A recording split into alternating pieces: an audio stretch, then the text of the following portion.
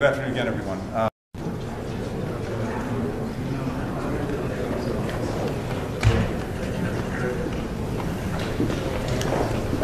The PRK in Russia and other aspects of the challenges we face, as well as on our defense and security partnership.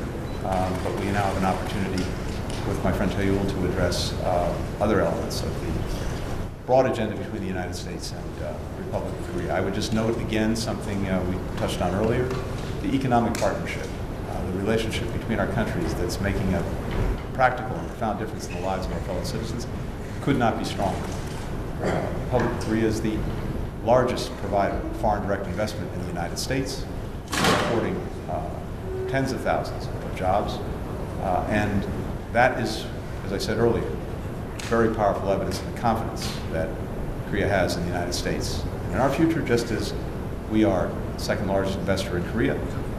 Evidence again of the confidence that we have in the future between our countries. So we'll be talking about that, the work we're doing together on emerging technology, and so many other things. So Tae-yul, it's wonderful to have you here today and have the opportunity for us to speak after 2+2. Thank you, Tony, and good afternoon.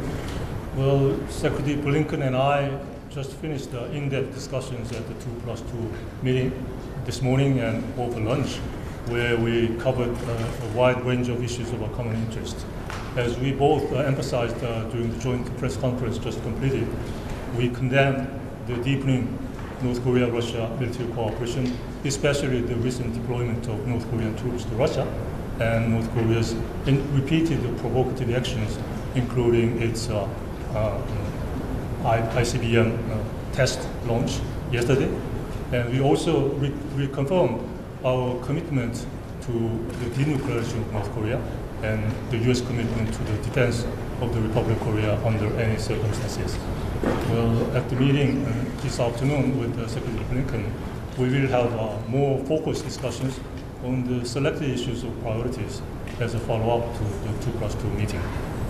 In fact, since I took office in January this year, I've met with Secretary Blinken more than 10 times in bilateral, trilateral, and multilateral settings.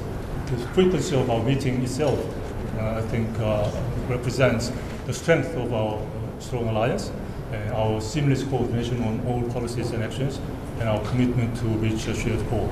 So I'm quite confident that we'll have another round of fruitful discussions at today's meeting, while taking stock of the progress we have made so far and addressing any outstanding tasks ahead and reaching all common agreements on the policies and actions, 100% alignment on each and every front. Thank you very much. Thank you. Thanks, everyone.